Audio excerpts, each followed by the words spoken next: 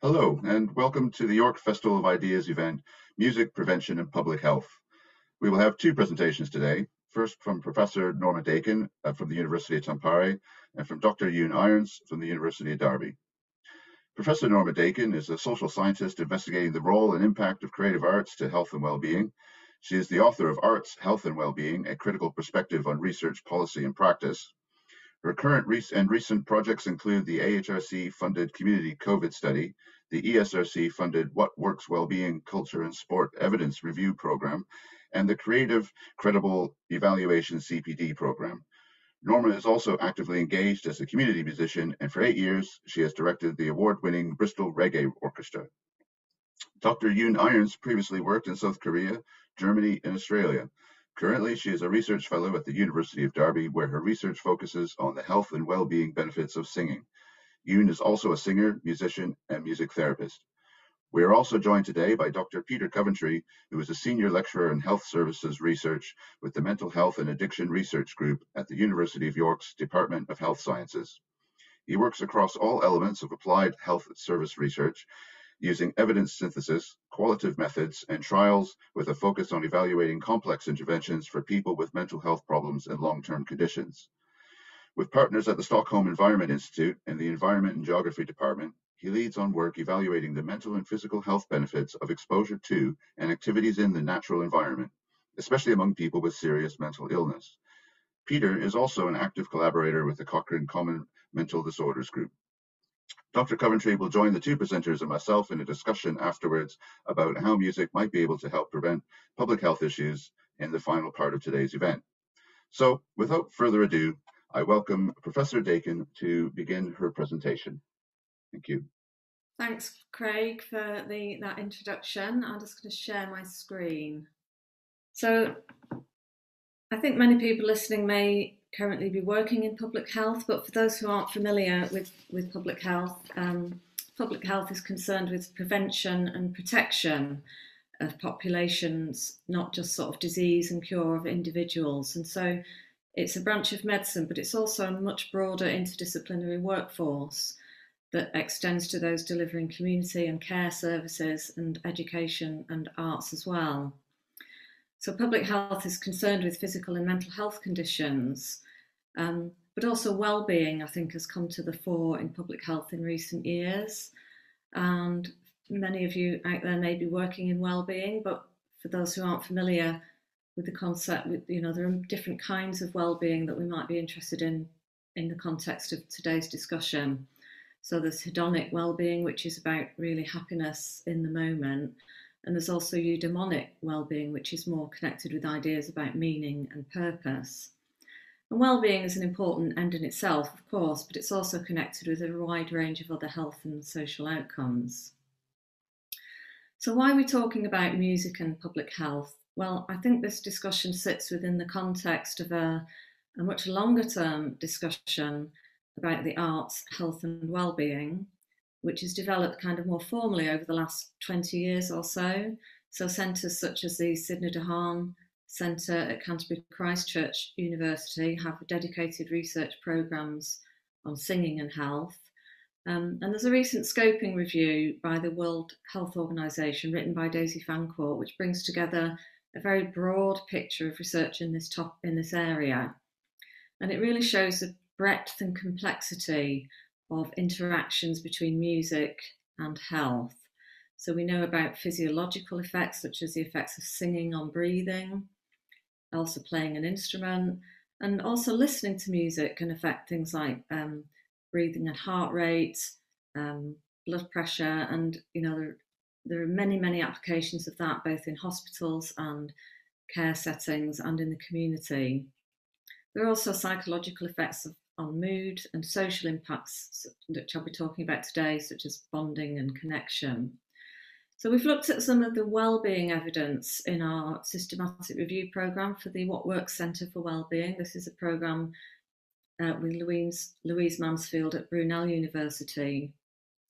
And we did a really quite extensive systematic review of music and singing, and we looked at some of the findings, some of the best evidence. And it's very difficult to get really good evidence in this field because it doesn't lend itself to necessarily to traditional kind of randomized trial designs that you see in medicine.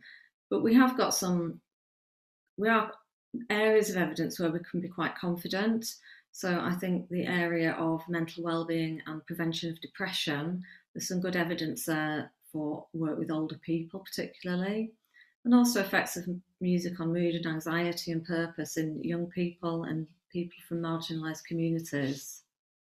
And we're also interested in the qualitative theme, so the processes that shape the wellbeing outcomes. It's not just what works, but also how and why it works and for whom.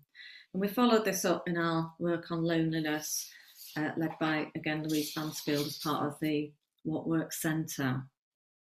And we've seen the importance of wellbeing in the pandemic and also the importance of arts for so many people as a kind of response and a coping.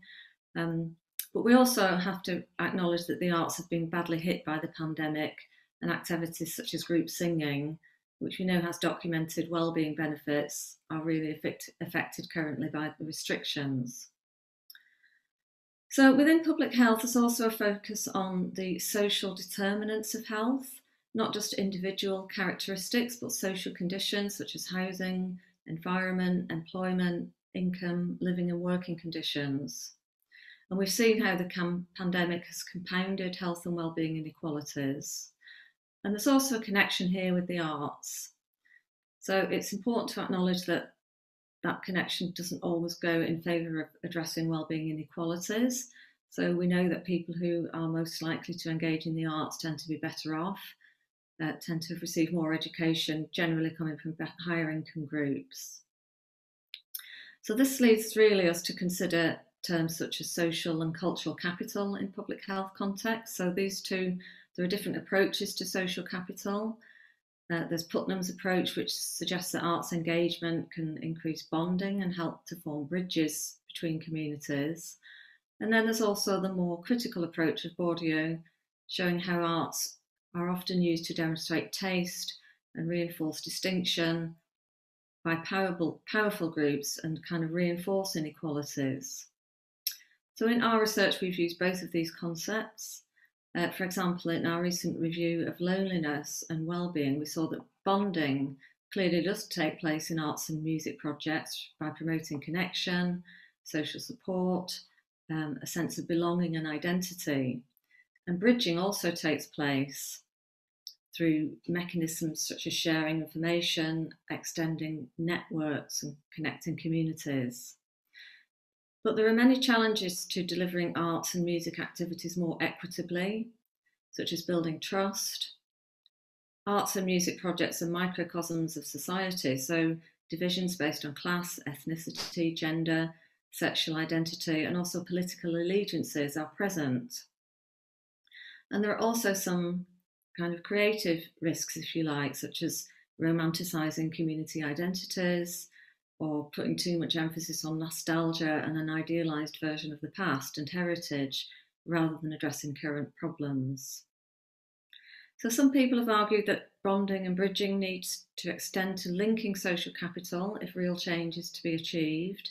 And in arts context, this means reframing issues, challenging power holders, fostering citizenship, promoting a sense of rights and empowerment. That can lead to a kind of political engagement, or what we might call a socially engaged arts practice, which goes far beyond traditional notions of arts as therapy. And then finally, I wanted to talk about something that I've given attention to recently, which is social movement theory, because I think that helps us to understand quite a lot of these broader kind of contextual issues. So social movement theory addresses how we can build bottom-up grassroots responses to shared problems in society. This kind of thinking is embedded in some recent health policies, such as asset-based approaches like social prescribing, which often try to seek to extend the wellbeing benefits of arts to the most disadvantaged people in society. I think the take-home message for me out of all of this is the need to invest in the asset base itself, which is the arts and the music in the community. So this means supporting local communities and grassroots level activities rather than simply seeing these as a supply of energy to address problems identified by power holders. So that's my brief kind of introduction. I hope that's helpful, and I look forward to hearing what you've got to say and also hearing from Yoon. Okay, thanks very much, Norma. And so we'll have the discussion after we hear both presentations. So we'll just go straight on to hear from Yoon. Hello, everyone, and thank you for having me. This presentation is based on an ongoing systematic review paper, which is currently under peer review. And this was completed with Professor David Sheffield from University of Derby. In response to the outbreak of COVID-19, governments around the world have published their guidelines, including rigorous hand washing, respiratory etiquette, social distancing, and restrictions in movements and gatherings. Songs have been used to share key advice since the start of the outbreak in many countries. In the UK, the first advice offered concerned rigorous hand washing. The NHS produced a video clip showing singing Happy Birthday twice to ensure that hand washing continued for at least 20 seconds. One day later, Prime Minister Boris Johnson appeared on national news singing Happy Birthday twice while he washed his hands. The general public and celebrities were quick to suggest other songs that included public health messages. For example, the Beatles song, I Want to Hold Your Hand, has been rewritten to include the message, I got to wash my hands. And Matt Lucas, an English actor and writer, has rewritten a 20-year-old comedy song, Baked Potato, into COVID-19 song aimed at children. The Sensible Potato says, wash your hands, stay indoors, and not to touch their faces. Thus, songs quickly evolved from providing a 20-second timer for hand washing to delivering public health messages. Many millions have viewed this new version of baked potato since it was uploaded on social media. So I like to introduce you the song a little bit. Hello. Hello. Baked potato changed my life. Baked potato showed me the way. If you want to know what is wrong from right, you must listen to what potatoes say. Wash your hands and stay indoors. Thank you, baked potato.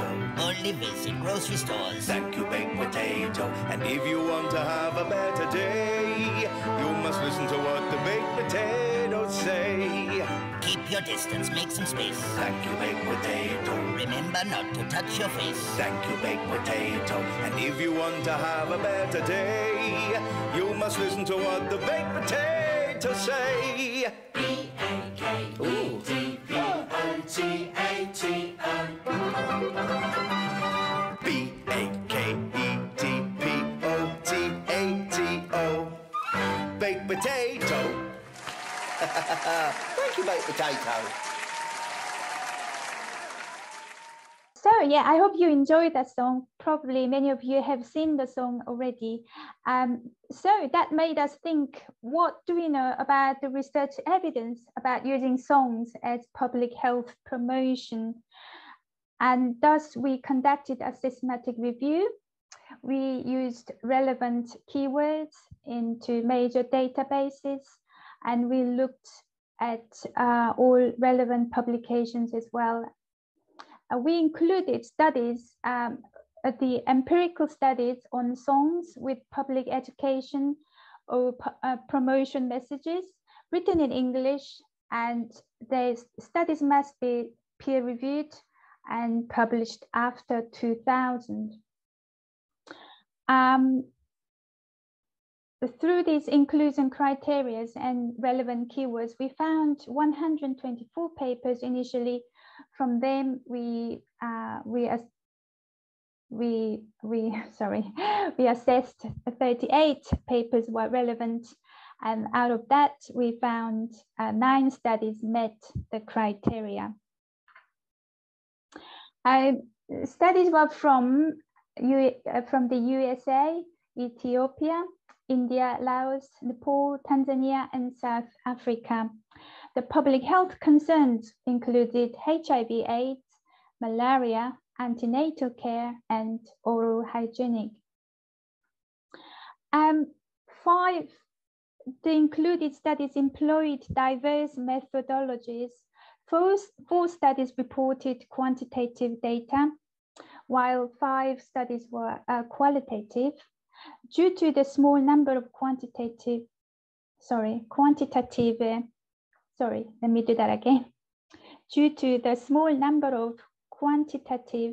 and methodological heterogeneity, meta-analysis was not possible. Hence, we used the narrative synthesis technique to summarize what the included papers have said based on their research. There were 3 main messages or findings, if you like. First one was song interventions showed that using song lyrics increased public health knowledge. The second, song intervention also changed people's behavior. The third main outcome was also papers discussed how to develop appropriate song lyrics to promote public health messages. So the third part is the papers discussed how to develop song lyrics to deliver effectively public health messages. Okay, so 3 of 9 included studies evaluated the impacts of using songs on raising awareness of public health issues. Sharma and colleagues introduced a song program in low literacy rural villages in Nepal. Rural communities were actively engaged in learning about health risks of pregnancy, and then they were engaged in developing song lyrics by themselves using those health messages to accompany well-known traditional melodies. They performed their songs at a song competition. Then 6 songs were chosen to be used with the villagers. Villagers reported that they liked the songs and continued singing them, sharing the messages within the songs to their friends and following the advice that they have learned. studies focused on HIV/AIDS. Researchers, a school-based program explored hip-hop songs as an educational approach to increase health literacy about HIV/AIDS in urban Black and Latino adolescents. Students had the opportunity to listen to selected hip-hop songs and engaged in interactive discussions about song lyrics and HIV/AIDS prevention measures. The program was well received by students, and they enjoyed learning about HIV/AIDS through listening to the songs that they liked. Student evaluation and thematic analysis suggest that participants understood the purpose of the program and found it enjoyable. And further, in a suburban village in Laos, a well-known folk song, The Lamb, was rewritten to include HIV/AIDS prevention messages developed by a government agency, and the songs were sung by a well-known folk song singers and recorded on a CD. Then it was distributed to the residents. And people listened to this song and participated in focus group discussions. The Lamb song increased people's knowledge and perception about HIV infection routes. The participants expressed willingness to act to prevent HIV and AIDS. Residents identified the Lamb as an appropriate medium to communicate health information. And the second thing we found from our non-included studies was song interventions also changed people's behaviors. The antenatal study in Nepal targeted both health education and behavior change. Participants created their own song lyrics incorporating key health messages, and they attended singing sessions where the songs were taught and performed. In relation to behavioral changes, the 12-month follow-up data indicated that participants adopted behavioral skills learned from songs and took actions such as providing additional food for expecting mothers and resting and planning for birth and so on. And further, researchers developed a song-based HIV prevention programs aimed at over 300 urban adolescents delivered by their peer leaders who wrote a hip-hop R&B style song. It addressed specific deficits in students' HIV prevention information and motivated students to adopt relevant behaviors.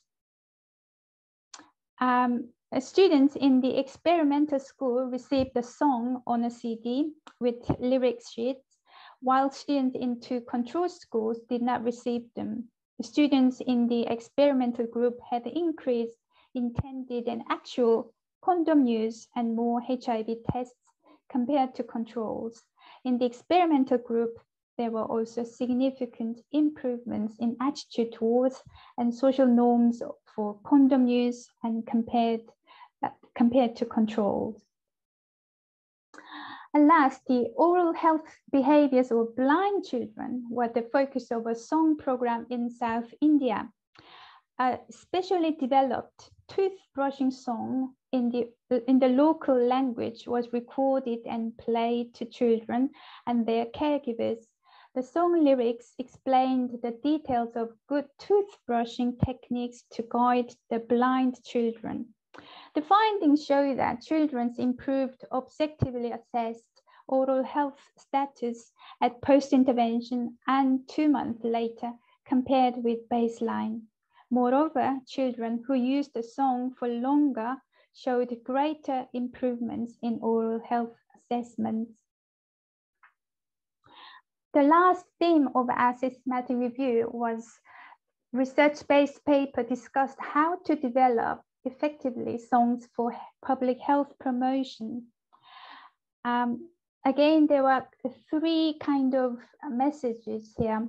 The first, researchers reported how to develop an age-appropriate and effective song about malaria for young children under 5 years old as public health prevention program in South Africa.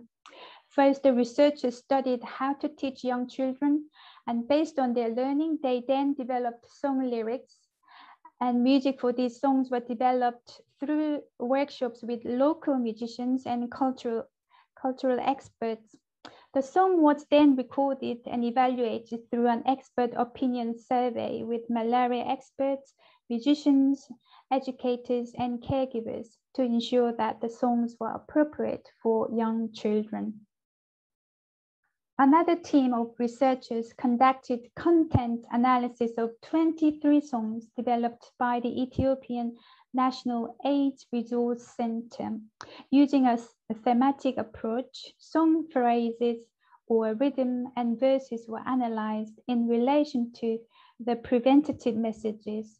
This yields 16 categories of preventative information, including sexual abstinence, limiting sexual partners, condom use, and so on. They also analyzed whether songs had They also analyzed the ratio of the threatening message and to self-efficacy message in song lyrics. And they found that 1:2 ratio is the best ratio. So not too much threatening, but more self-efficacy message. So encouraging message in the songs are more effective. And further, researchers analyzed popular songs with AIDS health messages in Tanzania. Through interviews with adolescents, 7 Bongo Flava, a Tanzanian genre, songs that were popular among adolescents and were widely broadcasted on radio stations were identified for the content analysis. The song lyrics contained metaphors of AIDS and expressions illustrating being ill with AIDS. The song lyrics also expressed being ashamed, feeling ashamed, and being isolated due to AIDS. Additionally, broader preventative messages such as being faithful and condom use were conveyed through the songs. They concluded that song-based public health promotion programs have the potential to reach a wide audience in an inexpensive way. So, in summary, what have we learned? What are the benefits of using songs? First, songs are compelling and they can engage the audience by harnessing social and culturally relevant interests. Second, using traditional songs can help overcome the literacy barriers. As I explained, studies are from rural Nepal, rural villages, rural communities where probably the literacy is quite low. But yet, using traditional songs, culturally relevant songs, you could spread the public health messages. And also, developing songs in partnership with local communities refocuses power to those communities and possibly away the public health officials. And empowering these communities seem to be also a very important message that the research-based papers all presented. And further, the economic benefits of using songs is also compelling. As you can imagine, compared with traditional methods such as leaflets, letters, signage, or posters, song may require less resources and can be spread widely in a very short period of time, particularly through now the social media, TV, and radios. So, in conclusion, songs can be an effective public health strategy in raising awareness and changing behaviors. The current evidence is limited by the small number of available studies and the study's heterogeneity. But given the advantages of using songs as public health strategies, further research with robust methodology is required. So we recommend public health agencies to utilize songs as part of public health promotion and education. This is the list of references. And thank you very much for listening. Thanks very much, Yoon. Okay, so that concludes the presentations from both Norma and Yoon. And so I'd just like to invite, first of all, Pete into the conversation, just to respond from your particular perspective and expertise about what you've heard and seen from both of these presentations in any which way that you want to respond for now. Thanks. Thank you, Craig, and thank you, Norma and Yoon, for those two very insightful presentations. I was immediately struck in Norma's presentation when she mentioned the role of the arts as a social movement and how grassroots organisations can be involved in providing opportunities for people to engage in the arts and music in general. And you mentioned, Norma, social prescribing. And as we know, social prescribing has taken off in a big way in England, and it's going to be scaled up over the next number of years. And lots of people are being signposted for non-medical advice for a whole bunch of reasons like debt, housing, mental health. And I just wondered, how are arts-based organisations placed to respond to the opportunity to provide non-medical and non-clinical support for people with, for example, mental health problems? You mentioned funding is a big issue. And of course, a lot of the arts-based organisations, I guess, are provided in the community by voluntary sector and social enterprise companies, where funding is at a premium. So I guess there's that tension of the opportunity here to sort of signpost and prescribe music almost on prescription, but then perhaps a gap in terms of service provision in the community.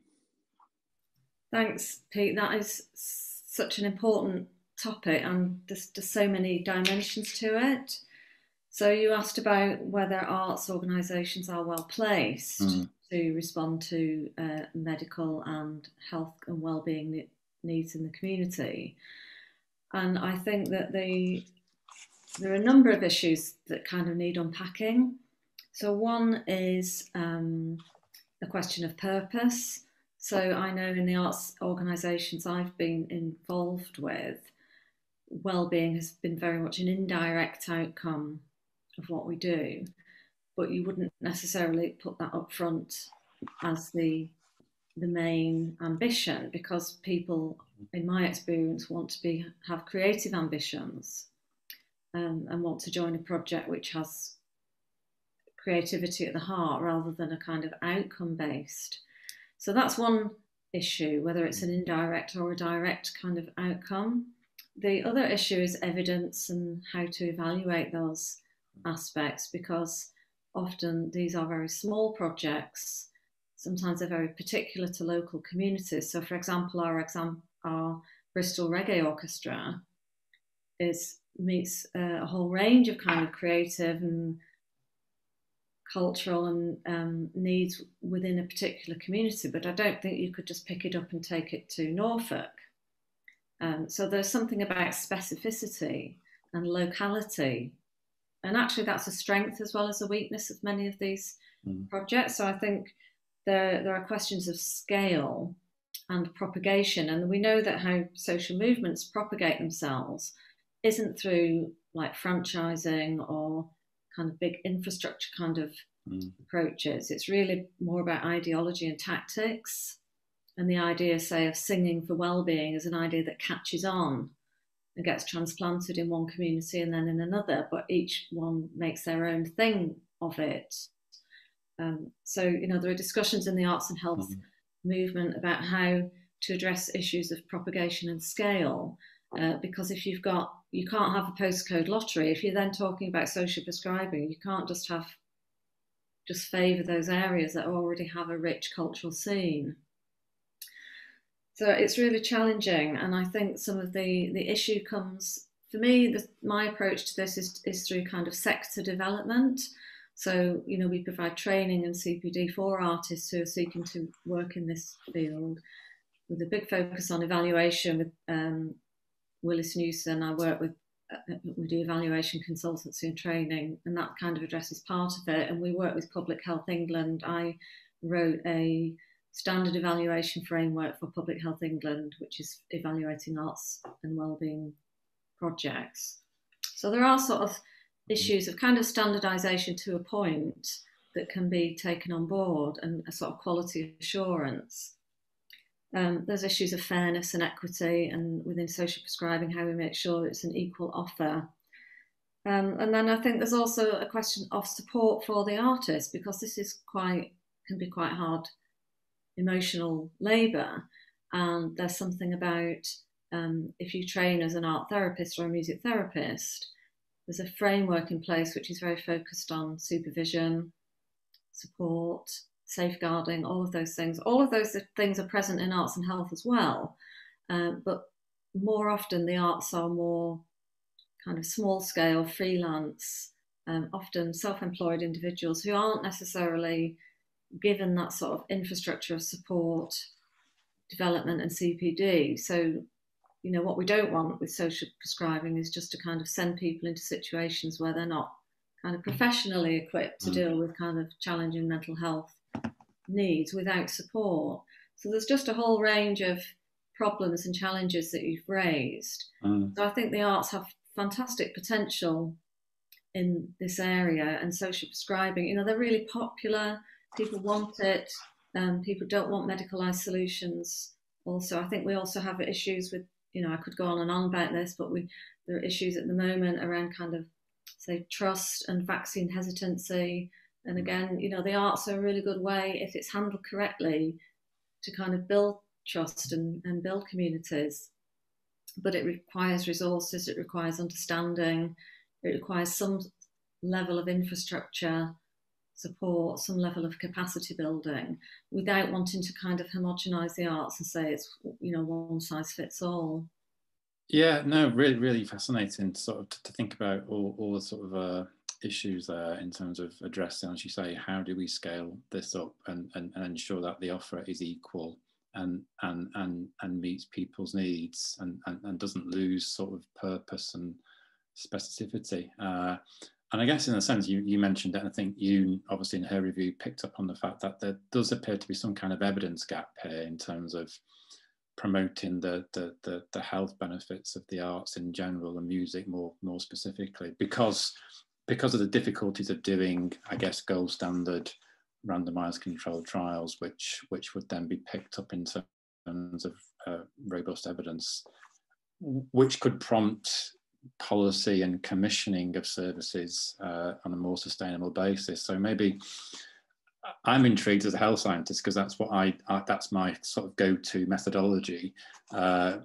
How do we overcome that? Is there a sort of a shift in thinking in sort of arts-based research about how we can provide that kind of rigorous assessments? And of course, you've just done that review where there was only a couple of trials. I agree with you. It is a difficult area. I wonder that maybe that's because people have, you know, anecdotal evidences, you know, those testimonies. Maybe in the field of arts for health, those anecdotal testimonies can be quite powerful as well. And perhaps for some, maybe that's enough. They don't need, you know, they don't feel there is need to do more. So they're just happy with, you know, powerful case studies or, you know, those anecdotal evidences.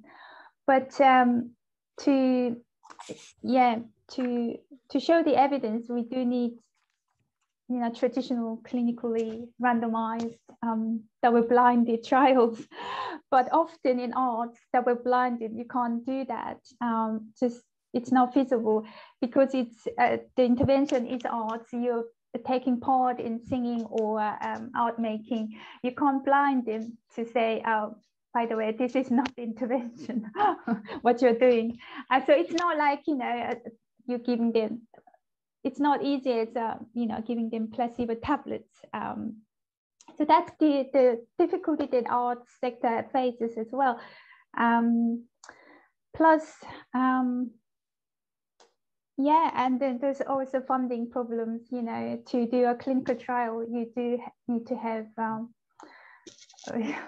funding, and that's often very difficult for arts sector to get. Yeah. Yeah, I mean, they're not insoluble problems, though, are they? Because I think there's an emerging field in public health medicine, especially of using novel designs to get around some of these issues. And I'm involved in work in the sort of natural environment and green space sort of field, where there is now a shift to thinking about how do we produce robust assessments of these complex interventions. So maybe there are opportunities. If I just say that over the 20 years that I've been working in this field, there's been, I think, a huge shift in understanding of evaluation and evidence, and there is an understanding of the complex interventions framework, and I think there are increasingly a number of trials. It's always going to be challenging, but I think that is definitely moving forward. And as I say, I've been involved in this 4-year evidence review programme for the What Works Centre for Wellbeing.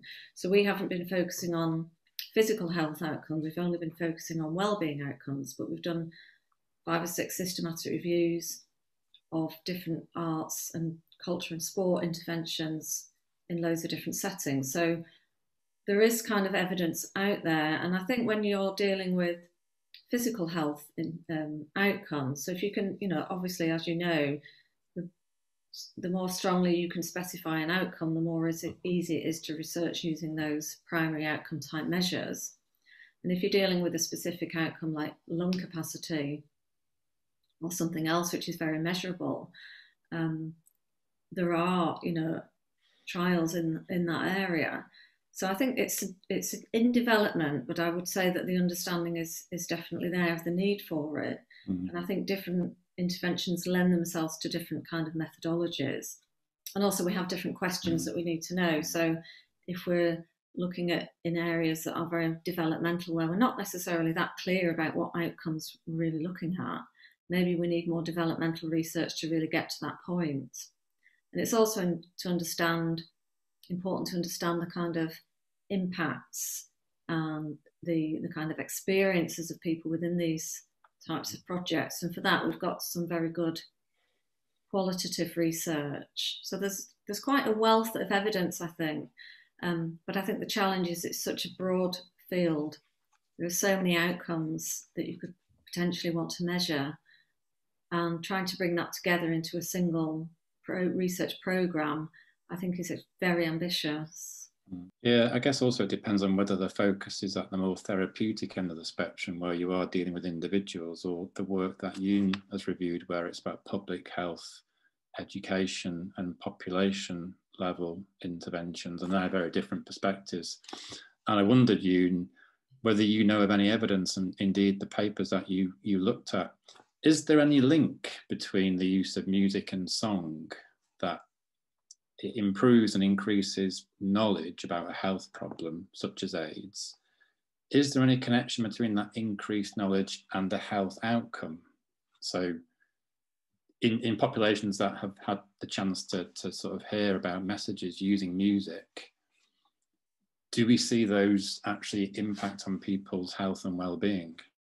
So, for example, is there a reduction in sexually transmitted diseases because people have heard the messages? Yeah, yes. So two of our reviewed studies did an RCT, and they showed that there were differences after song intervention in people's awareness as well as behavior. So the dental study was also very, very impressive. The blind children adopted, the effective toothbrushing behavior after learning the song and internalizing the messages through song singing. So yeah, there are evidence, and as I said, songs can be cheaper than any other public health method, and also through songs you can overcome the low literacy barriers. Hence, it seems to me pretty good. Using songs, why not? We should be using more of song-based interventions. Yeah.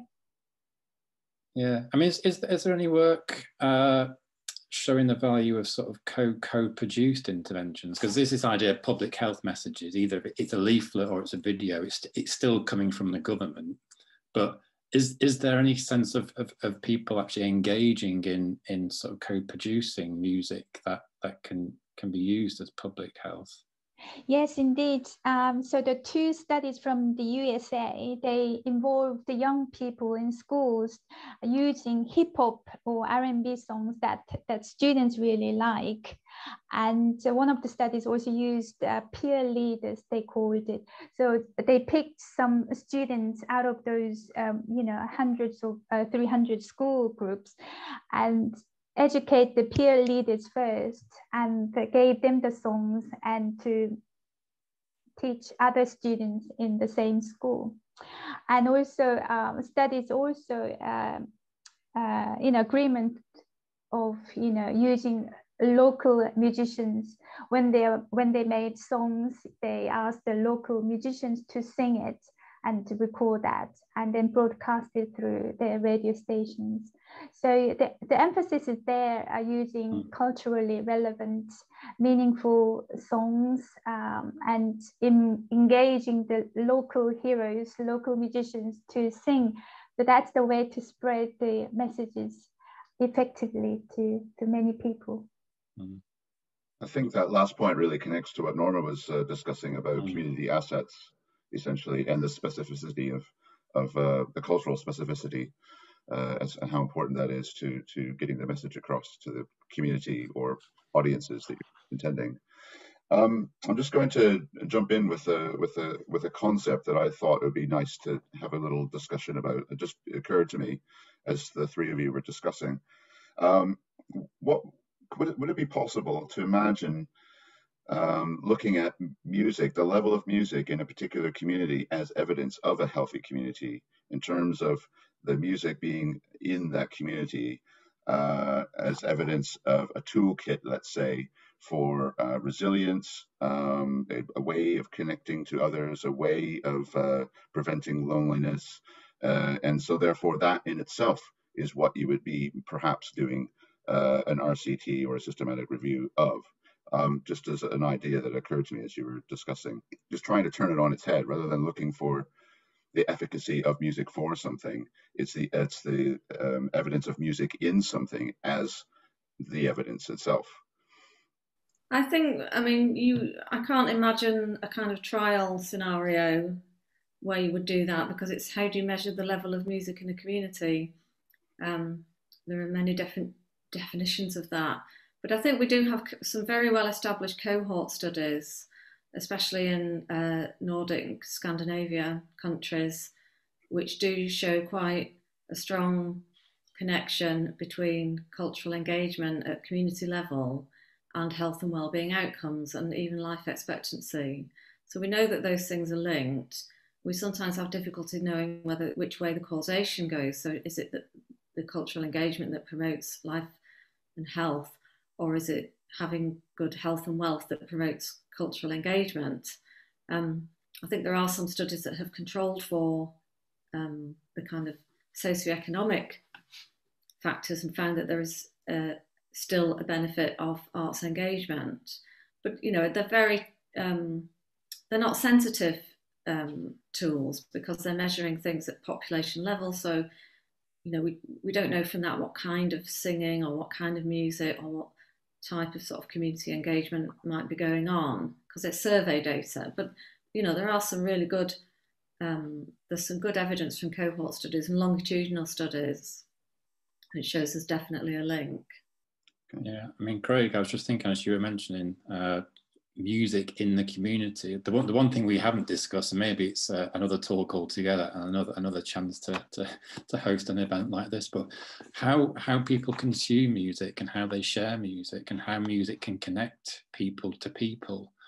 And of course that's been radically transformed by the advent of digital media and the decline in hard copies of music and the absence of record shops on the high street. And we know obviously music is a very powerful phenomenon in people's lives from teenage years onwards. So I guess there's a whole space there of work around understanding the place of music as a sort of a conduit that, you know, connects people to people. Yeah, absolutely. And I suppose the whole concept of community is changing, or has changed. It's no longer necessarily place-based. You have whole online communities, especially around music and art and things like that. So how do you even approach studying that? I don't know if Norma or Yoon want to dive into that at all. I think it is changing, as you say, and I think research is maybe slower to catch up with these changes because by definition research does take time. But the other point I wanted to make was just to make sure that we don't just sort of draw the connections in one way only. So we know that music and arts engagement can be beneficial for health and well-being, but we also know that it's not true in every scenario, and that there may be some kind of risks involved in some of those practices. So what I refer to as kind of discursive risk, which is where music and arts kind of perpetuates a kind of discourse or a narrative which may be racist or homophobic or class-centric. All of those things we have to be aware of. And within kind of social media, I know there's some attention, there's some sort of moral panics, if you like, about what kind of gaming or cultural activities young people might be getting into, what kind of values are being promoted, whether that's actually a safe space. So I don't want to kind of get into a kind of moral panic position, but I do think we need to have a nuanced understanding of this, and it isn't just that music is like a medicine that we can just give to people and there'll be a kind of dose-response relationship and it's always positive. I think we're getting towards the end of our event. So, and I have many, many questions that I'm sure many people in the audience do.